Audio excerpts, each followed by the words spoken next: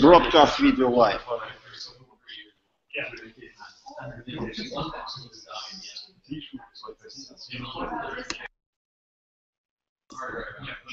Hello?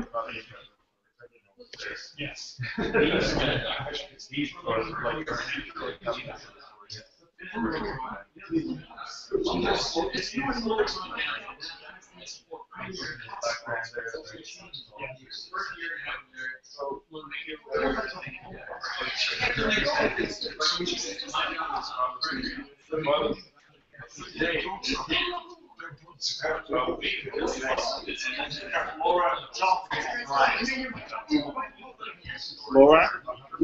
Hey. People are so excited to continue walking, so like I cannot move them and stop. No Some worries. tracking data sets, others. Sorry, I cannot hear you properly. There is a lot of background noise. 1 second. We'll keep going.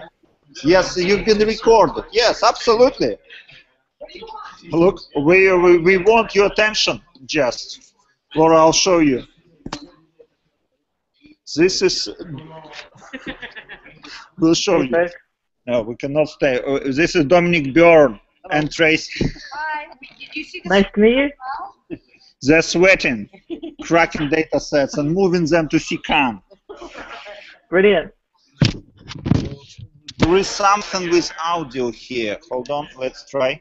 Can you talk now? Yep, I'm talking now. Can you hear me okay? Yes. That's my microphone. Hold on now.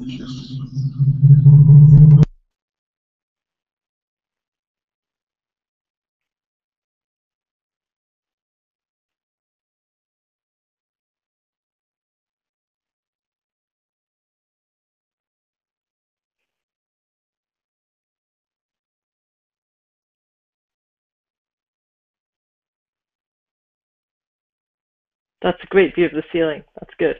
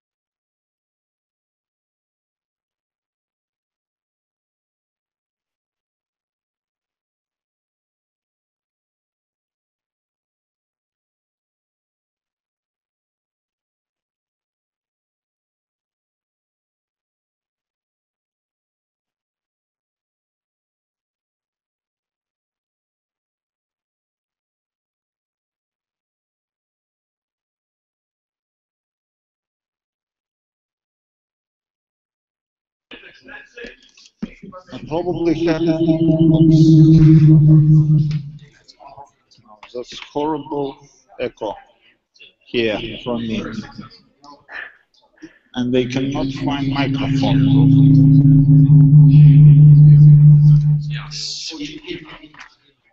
It's a very dramatic echo.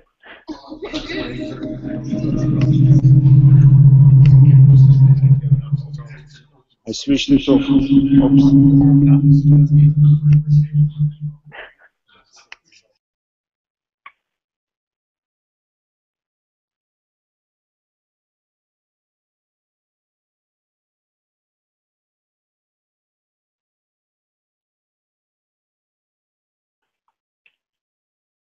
Hey.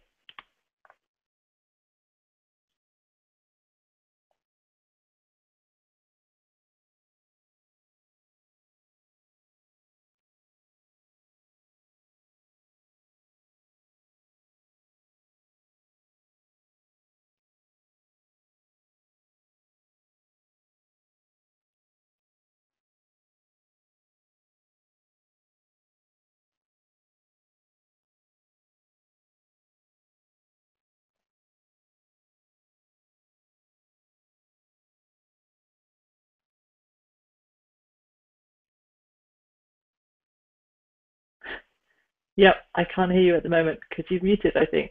But if you can hear me, then that's success.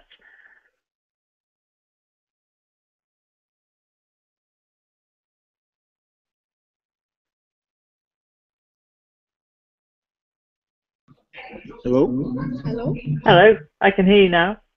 Okay. So maybe we should You're a just... little bit echoey, but I think it's working. Yeah.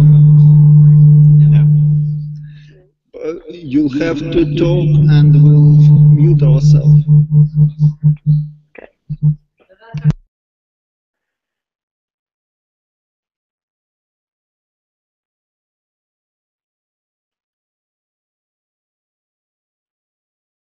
Well, that's fine. I'm quite happy to talk, and if I'm going on too long or whatever, you can just type it in the chat. So just let me know when you're ready to start, and that's fine. I feel bad interrupting your hacking. You're obviously doing loads of good stuff.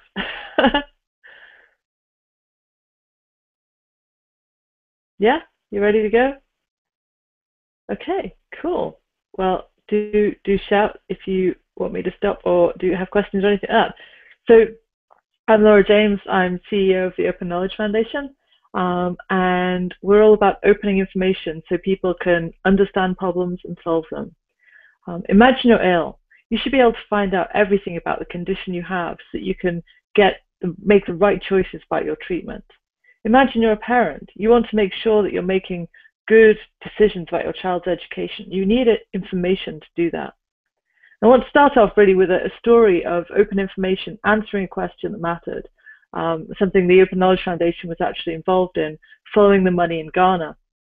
And villagers in Ghana are entitled to 3% of the royalties on mining and other extractive projects in the area, and that's supposed to help them build roads, schools, and hospitals. And they were finding that the minerals were leaving, but money wasn't coming back. There were no benefits to the local communities coming out back at all. And villagers asked the government, where's the money gone? And the government said, well, the mining companies aren't paying. And the mining companies, they said, well, we're paying it to the government. The government's just not giving you the money. And in a day and a half, at an event that the Open Knowledge Foundation was at, one coder, one journalist, one community activist got the answers. They pulled data from public databases, stock exchanges, and so on. They checked where the money had gone, and they were able to find that the money had been paid from the companies to the government, and that was where it had gone missing. And that was empowering local people to hold their government to account, to hold power to account, and answer questions that matter. And that's the importance of open knowledge. We have the ability now in the 21st century with the internet to share information. It's really easy, but we still need to make a little bit more effort to make sure that information is truly used and useful. Open data can be freely used, reused, and redistributed by anyone, anywhere, for any purpose. And the key point here is you're not restricted to non-commercial use. You don't want to have to check with a lawyer to see if you're working with something open. So open data can be used wherever, whoever, whatever organization you're in. And that's vital for interoperability. You can seamlessly share and weave information, and the open definition guarantees that the data or the other information is interoperable. And it doesn't stop you selling services around it if you want as well. So why is open important? With open information, you can componentize things, break it down, mix them together in a different way, and then share it again. And that means you can get new insights, better quality data, and innovation. And if you've got closed information, access is difficult, licensing makes it hard to understand. You maybe can't get hold of the data and you're not sure if you can use it. To weave data together at large scale, to take advantage of all the data we have access to today, it's got to be open. And that gives you extra power as well. You can have transport data telling you when the buses are running, and you can have geodata telling you maps, but it's only when you've got both that you know when you have to be at your bus stop. So it's really great. You combine information, you get more out of it. And similarly, software engineers say, to many eyes, all bugs are shallow. But to the Open Knowledge Foundation, to many eyes, all data problems will get spotted. Someone will find problems. Your data will get better if you publish it. And you get more innovation. The best thing that will be done by your data will be thought of by someone else. So open knowledge is what open data becomes when it's made useful, accessible, understandable, meaningful, and able to help someone answer a question that matters or solve a real problem. And we have the open definition that sets out exactly what openness means, both the legal and technical aspects of openness, because you need both. You need to be able to legally use the data, and it's got to be possible technically to use it too. And at the Open Knowledge Foundation, we think about all kinds of knowledge, and any kind of knowledge can be open. It can be any format, spreadsheets, databases, pictures, or words, and it can be data from any field: transport, science, products, education, maps, legislation, libraries, culture, business, design. All kinds of things can be open. It's a really big tent, and lots of different people can work with open information. It can be published by anyone, from government, public sector bodies, researchers, businesses, universities, startups, charities, individuals, and it can be used by absolutely anyone as well. And all kinds of people can and do get involved with the open knowledge movement as campaigners, coders, writers, tweeters, trainers, data wranglers, ambassadors, analysts. There's loads of different ways to get involved. It's a really, I think one of the strengths of the Open Knowledge Foundation is the variety of different people. It makes it really inclusive and a fun place to be. So the Open Knowledge Foundation is an international nonprofit, and we use advocacy and technology to open up data and information and see it used to enable citizens and organizations to answer questions that matter, empowering them to create fair and sustainable societies. And we've been doing this since 2004. We're a real lead player in open data, advocating for open information in government, business, and civil society, and creating the technology you need to make open information useful. We were involved in coining the very term open data, and the raw data now meme that was spread by Tim Berners-Lee and others came from the Open Knowledge Foundation. And we've played a really big role in the growing adoption of open data worldwide, including the 2013 G8 commitment to the Open Data Charter. And I should say it's great to see that Ireland is signing up at the Open Government Partnership Summit a couple of weeks ago to be part of the Open Data Charter as well, which is awesome. So we do a variety of different things. We build tools to make working with information easier. We help people learn the data skills they need, and we connect and support individuals and organizations and projects to create collaborations and to make things happen. We're makers, and I think you lot are makers as well out there at the moment. We create the open infrastructure and tooling that powers and supports the open ecosystem. Just a few examples. CCAN is the most obvious one. CCAN is the world-leading open data publication management system. It's open source, and it powers data.gov.uk, data.gov, the European Commission's Open Data Portal, and many more around the world. Hundreds of thousands of open data sets are published on CCAN. But that's not all. We also have Open Spending, the world's largest open database of public money transactions, helping people understand where their money goes. And we've built tools on top of Open Spending as well. Things like the Where Does My Money Go project, which has the Daily Bread, which shows you how your taxes are spent. So you can enter your salary and it'll tell you what your daily amount you're spending on different things, education, hospitals, and so on. And there's great visualizations you can make with spending data especially, but we try not to get too carried away because it's not really always about the visualization. It's about the insight. That's what matters, the understanding of the data. We have Open Knowledge Foundation Labs, which is a worldwide community of developers and data wranglers and designers who are exploring the frontiers of open data technology and innovation. And they build all kinds of things. I really like CCAN and Open Spending can seem very complicated and arcane, but we have some tools that are usable by anyone. Time Mapper, you can get it on timemapper.org. You don't have to have a PhD or be a data scientist. Time Mapper just takes a Google spreadsheet, that's just a simple spreadsheet, not even as fancy as a lot of Excel, and turns it into an interactive map and timeline. It's super easy, it's free, it's open source. Check it out, timemapper.org. I think it's really exciting, and it shows you how anyone can get excited, can use open data and create great things with it.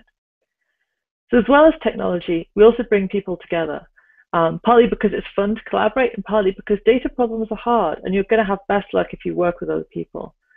So we organize meetups and workshops, both online and offline, and we've organized key convening events as well that have changed the shape of the open data landscape, such as the very first Open Government Data Camp in 2010. And it was amazing at the Open Government Partnership this year, the summit in 2013 in London. Looking back just 3 years to the Open Government Data Camp, it's astonishing how far the movement has come. And we've, through this network of bringing people together, we've made a lot of contributions to open data initiatives in lots of countries around the world. Our network has a formal presence in over 40 countries now, which is just amazing. And we have working groups covering all kinds of open knowledge. every possible discipline, almost anything where there could be data that's open. We have some people who are working on opening that data, using it, building tools for it, establishing best practice, and so on. And of course, it's worth mentioning the really big events as well. In 2012, we had over 1,000 people from 50 countries joining us for the Open Knowledge Festival in Helsinki. In 2013, only a few weeks ago, it seems to me, we had over 900 people from 55 countries coming to Geneva for the Open Knowledge Conference.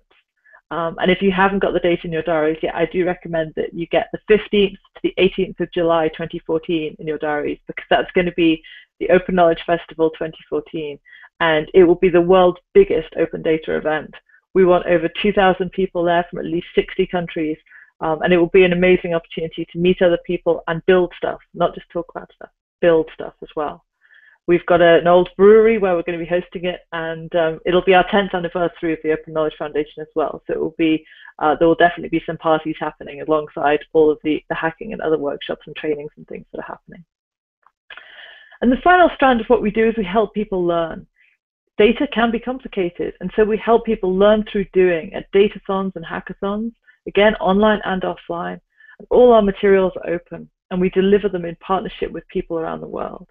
So some of our materials, sort of the old ones are sometimes the best. The Open Data Handbook, which is the reference for legal, social, and technical aspects of open data. It's available in a ridiculously large number of languages. And opendatahandbook.org, you can go and get access to it in whatever language you want. And it's a really good reference, a good starting point if you're finding out about open data. But we are hands-on too. And School of Data is how we work to empower civil society organizations, journalists, citizens, and so on, with the skills they need to use data effectively in their own efforts to create better societies. And the mission of School of Data is to teach people how to gain powerful insights and compelling stories using data. And it's a really critical component of the open data ecosystem. Having tools and training to empower people to use open data is important, whether it's someone who's new to open data or someone who's trying to learn more advanced skills to do deeper analysis. And it supports outreach and engagement as well. School of Data works by having a supportive community of learners and mentors around the world, working with Open Knowledge Foundation, local groups, and other partners. And it creates lots of opportunities for people to get together and use open data to create an impact. And we work mostly with data expeditions. I know this is probably going on at our School of Data, but data expeditions are great. They're little short gatherings where the group of people with very different backgrounds come together to tackle a data-related problem. We also do things like data clinics and mentoring as well. But data expeditions, they ask questions, they acquire data, you clean it, you analyze it, and finally you present it. And the focus is on the process. It's actually collaborating together and learning from each other as much as it is on the outcome. And we've had data expeditions happening around the world now, bringing together storytellers, data analysts, engineers, designers, all kinds of people.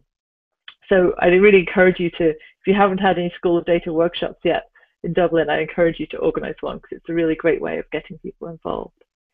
So there's a lot of things that we do at the foundation, and I wanted to give you a couple of little examples of things where open knowledge can really make a difference. So opening up the Danish address register, the sort of postcode register, there was a fire at a house in Denmark, and the fire engine couldn't get there because their GPS didn't have the road with the house on it. And the road was in the government's database, but it wasn't integrated into the data on the sat-nav. By opening up that data, we've now got information so that fire engines in Denmark can actually reach all the houses they need to reach. That's pretty important. It's only a small thing, but it makes a real difference to people.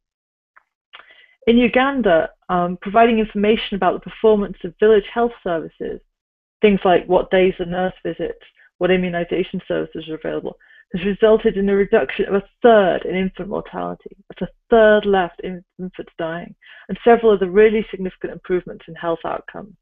Just sharing that information is making a huge difference. And there's another example from Uganda as well. In 1995, they found that Ugandan schools were receiving only 1/4 of the core grant allocated to them by the government. 75% was being lost somewhere to corruption. In 1997, the government started a newspaper campaign so that parents would get access to how much money their schools should be receiving. It was basically open information. Just because it's in a newspaper doesn't mean it's not open. And the result was that by 2001, schools were receiving more than 80% of the core grant. So that's going from 25% to 80% of the funds they needed to receive. Way more money than before that open information campaign. And that's open information really making a difference. So we're at the start now of an open data revolution. We've got these little examples and we're all working hard to get more data out there and to see it used and useful. But it's not some magic bullet. It's going to be a slow process. Changing governments, changing corporates to publish data and to use data is going to be slow. Institutional change always is. There's going to be new business models, building value from things other than data, showing organizations they don't have to sell the data, there's other ways they can create value. But that all takes time. We're going to need tools, we're going to need communities, and we're going to need skills. We need access to data, but we also need to get better at working with data. It's going to be disruptive, right? These things, change is never easy for everybody, but I think it's going to be a positive change overall.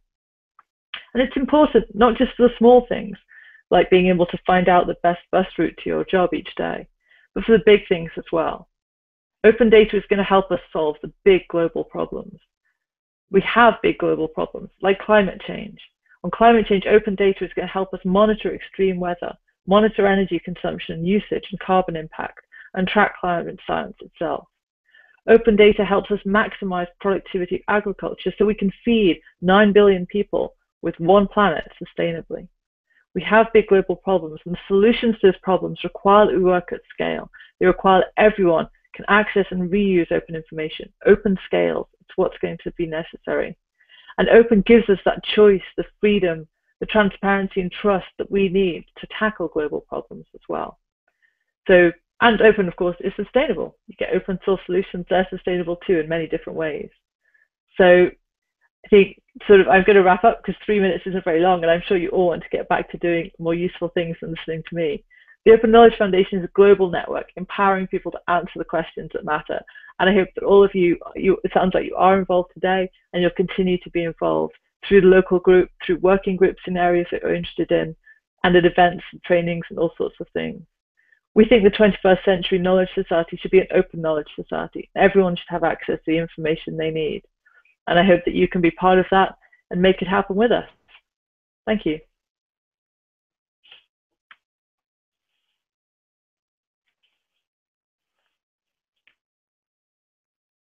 You're a wonderful audience. You were very quiet. I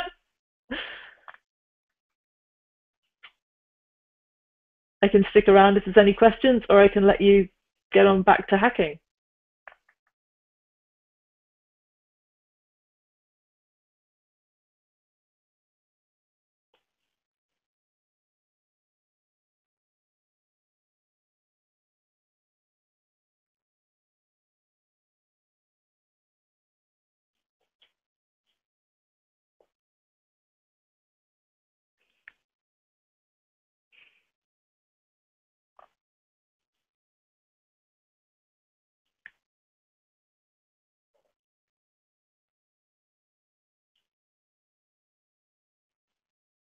I don't envy trying to type questions under pressure. It's the whole audience watching. It's always tough.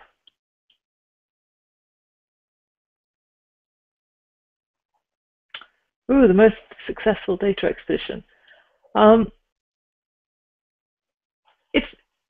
There's so many, it's really difficult. So I actually gave a little talk for Spain, who were doing some data expeditions on energy a couple of weeks ago. And the same week, there was also an International Labour Forum data expedition hack day happening. Do you remember the Bangladesh garment factory disaster earlier this year, the Rana Plaza disaster? And following that, there was a School of Data expedition to look at garment factories and safety. And that was so successful, they actually were able to correlate various safety regulations and health and safety situations. That they then got together with the International Labour Forum to do another hack day looking again at garment factory safety to see where things could be improved.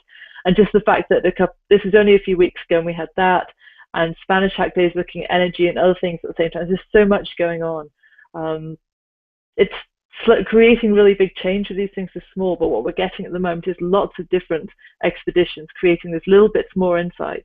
I think, yeah, and there's always good stuff. I'm sure that you're coming up with some good insights today, and the next thing to really look out for also will be Open Data Day as well, February 2014. There'll be so many data expeditions and datathons happening then. they'll be one to watch, and hopefully we'll get some really good stories coming out of that too.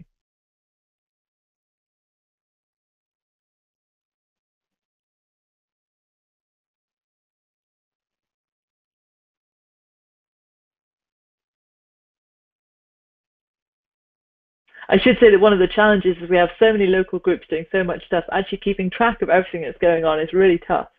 There's just so many things happening around the network.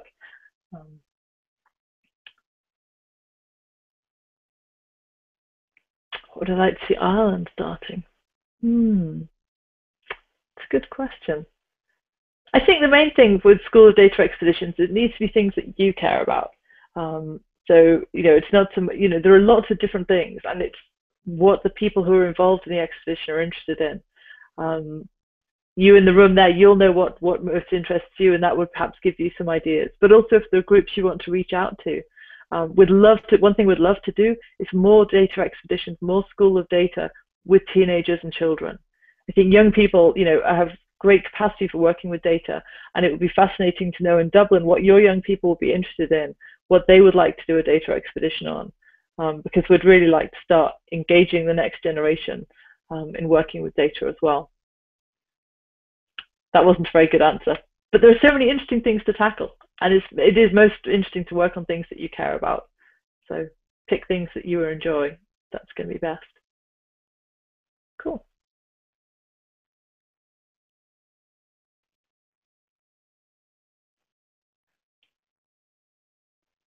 Definitely. I think there's lots of different partnerships, and we've worked with others in the past. I know in Berlin, we've had events together with Young Rewild State. We always like to collaborate at the Open Knowledge Foundation. We do our best work with other people. It's great.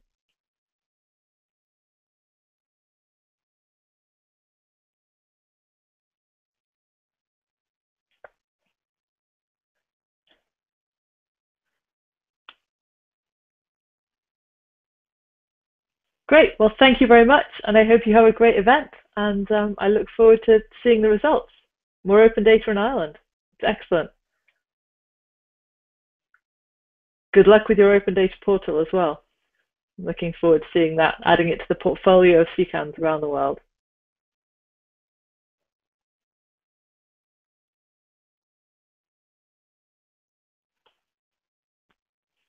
Thanks very much, folks. Good night.